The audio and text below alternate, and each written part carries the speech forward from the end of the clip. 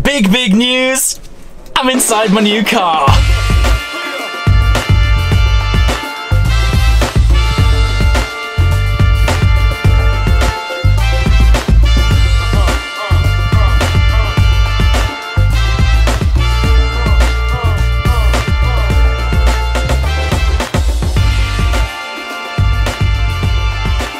Yes, I am with Rob Melville, McLaren's chief designer.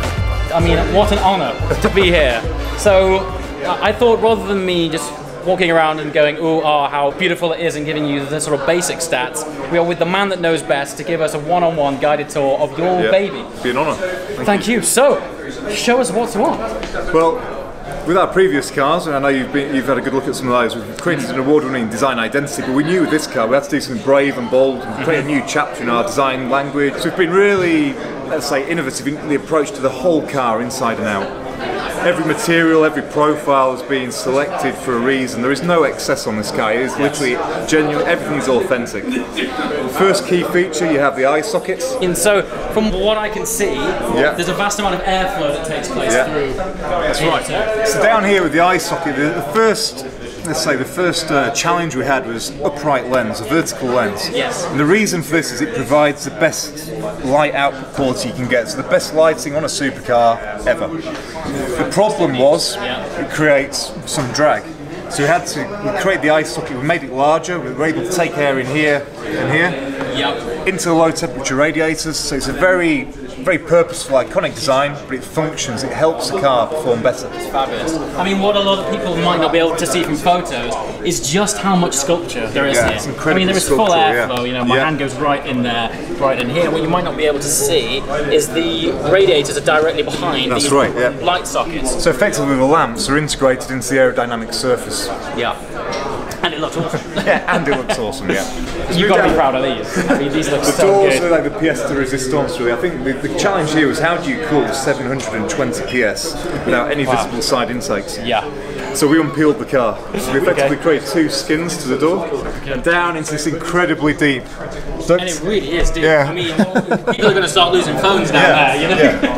In fact, if I pop the door, you get a great view from this side. If I come out of the way. Yeah, look at that. I mean, that's a door. Wow. It really is. It is artwork, isn't it? Yeah. It's absolutely fabulous. Yeah. So now you can see as well, the doors go open over into the roof.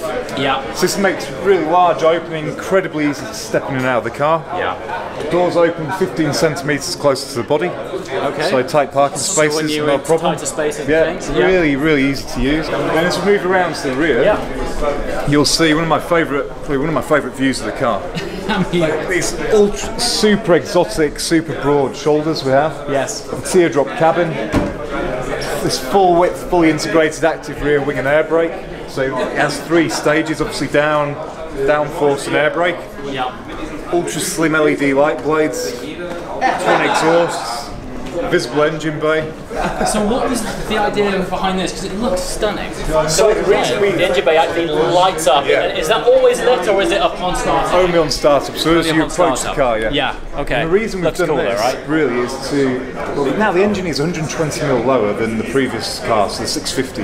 Because one of the things I noticed, so back home I drive a 675 LT, and the rear has more of a shelf than actual space, whereas this has an actual proper area. You've got one in the front as well. Yeah, 150 litres in the front. It's a full-size suitcase, soft bags. There's 3 times more luggage space in here than any competitor. Wow. Yeah. We like this. This is good news. This is a good start. The reason we had to illuminate this though was it's so low now for obviously centre of gravity, 3% improvement. Right. The engines are getting lower and lower. Clearly, the only way you can see in there is to illuminate it. I suppose so. Yeah. Another amazing feature here is the glazed C-pillars. Yeah. Let's open the door and show you. Let's stick my hand in.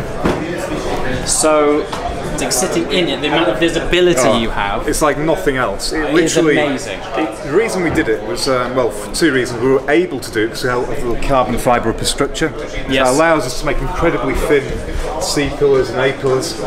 And then, the reason we did that was to create this incredible 360-degree field of view. I mean, when it's like nothing else, right? I feel like I'm in a goldfish bowl when I'm in it. There's so much view, you know? It does. It feels like a helicopter, a jet fighter cockpit. It really does. It's stunning. Sensational.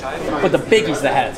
Yeah. I mean, chopping out half of the roof. All this gone. Yeah. It's incredibly easy to step in and out. So then, once you jump in the car, the first thing that strikes you is just how driver focused it is. Perfect driving position, intuitive ergonomics. Yeah.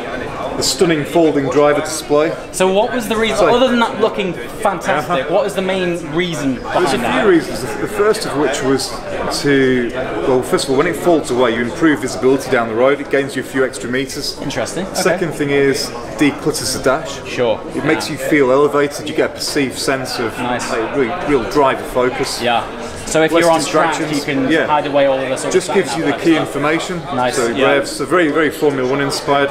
And the third one, bit of theatre, makes you smile. It looks, it looks great. Yeah. All the leathers now in here. This is a luxury interior, so semi-aniline, Bridge of Weir Scottish leathers, the best quality leathers, machined from solid aluminium controls. Do you know what? One of the things that I felt is the way that the controls feel is a step up. Yeah. Even the way when you move it, the clicks are very satisfying. Yeah, it feels great. The haptics we call it, technical term, but the feel, the touch and feel is to an all new level. Yeah. Haptics.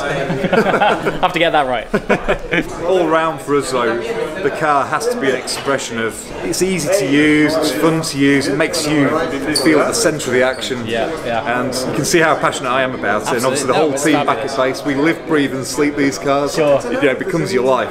Well, you've done a fantastic job. To say I'm excited is a massive understatement. I can't wait. I hear the press drives are quite soon. Yes. So it won't be long before I can give you first-hand take on that. No doubt. You won't be disappointed. I can guarantee you that. Cracking.